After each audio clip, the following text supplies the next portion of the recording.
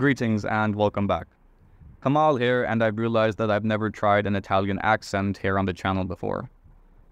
Unfortunately, my Italian accent is far worse than all of the other accents I've tried so far, including the Irishman, that sounded more like a Scottish vampire, as remarked by one commenter, and another commented that I sounded like a drunken sailor. That I will take as a compliment, so thank you very much. So I just scrapped that idea, and to Italian things up instead, I'm going to be solving this riccati differential equation. Now, a riccati equation is a first-order differential equation that's quadratic in the function we're trying to solve for. In this case, we're solving for y in terms of x. So let me just expand this a bit. We got x cubed minus dy by dx equal to y squared by x minus 2y by x. And this can be written as dy by dx equal to x cubed plus 2y by x minus y squared by x. Now, the thing about a riccati equation is that if you have a particular solution, you can solve for the general solution via a nice transformation. Now, before we get to that transformation, let's try to work out a particular solution here. Now, on the right-hand side, we have x cubed, and we also have this negative y squared divided by x term. So it seems reasonable if we try y sub 1 equal to x squared, because that way we have 2x on the left-hand side because of differentiation, and on the right we have x cubed plus 2x squared by x minus x to the 4th power divided by x. We have some nice cancellation straight away, giving us 2x equal to x cubed. Wait, terribly sorry about that. X cubed plus 2x minus x cubed, which is, of course, true. So that means this thing here is indeed a particular solution. Now, the general solution will be y equal to the particular solution, that in this case is x squared, plus 1 over u, where u here is a function of x, of course.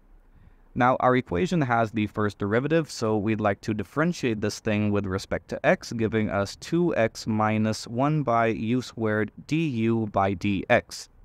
Now, let me just copy down our differential equation so I can see everything getting transformed.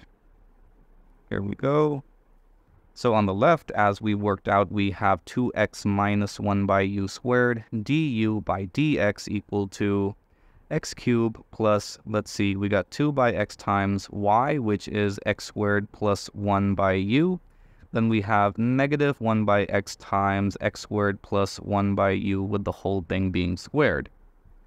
On the right-hand side, now we have x cubed plus 2 times x plus 2 divided by x times u minus 1 by x, and expanding the square gives us x to the 4th power plus 1 by u squared plus 2x squared divided by u. Okay, cool. Immediately now, if I write out the left-hand side, we see some nice cancellation with the 2x terms going away. And now we're left with negative 1 by u squared du, terribly sorry about that, du by dx equal to x cubed plus 2 divided by x times u minus x cubed, again some wonderful cancellation, minus 1 over u squared times x. Then we have 1x canceling out, so we have 2x divided by u. Okay, cool. So we're left with negative 1 by u squared du by dx equal to 2 divided by x times u minus 1 by u squared times x minus 2x divided by u. And we can expand now by negative u squared. Clean things up further, giving us du by dx on the left equal to, let's see, we got negative 2u divided by x now, minus 1 by x minus 2x times u. And again, we'll shift things around. No, wait, I made a couple of sign mistakes. We got positive signs here now. Yeah, that's about right, if I did not mess up anything prior to this. Yeah, everything looks cool. Everything looks cool so far. So, shifting some stuff around, we have du by dx. And I'm going to take the u terms over here. So we have plus 2 by x minus 2x times u equal to 1 by x. What we have now is a linear differential equation which can be solved quite easily using an integrating factor, which in our case is of course e to the integral of whatever function of x is being multiplied to the u variable on the left. So we have 2 by x minus 2x dx, which gives us e to 2 times log x minus x squared, which can be expanded as e to the log x squared times e to the negative x squared, cancellation of the e and the log, so we're left with x squared times e to the negative x squared as our integrating factor, which looks really cool if you think about it. So multiplying the whole thing by the integrating factor, we know that this gives us on the left-hand side the derivative with respect to x of the function u times the integrating factor, so that's exactly what we'll write.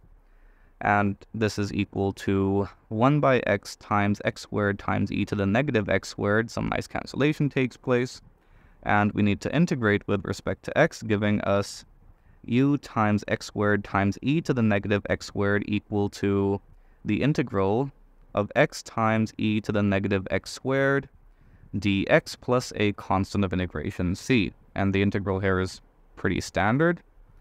We don't even really need a u substitution, just a factor of negative 1/2 here and negative 2 here. Everything's balanced as all things should be. And we're left with negative 1/2 of e to the negative x squared plus the constant c. And on the right, we have u times x squared times e to the negative x squared.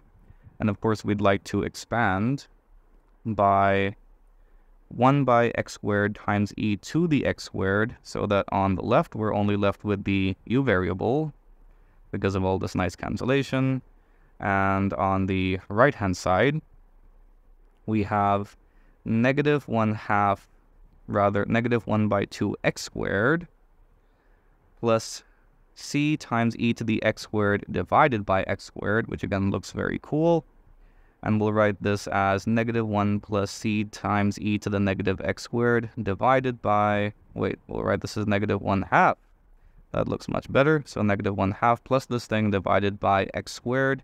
This thing equals the u variable, but we're interested in y as a function of x, not u as a function of x.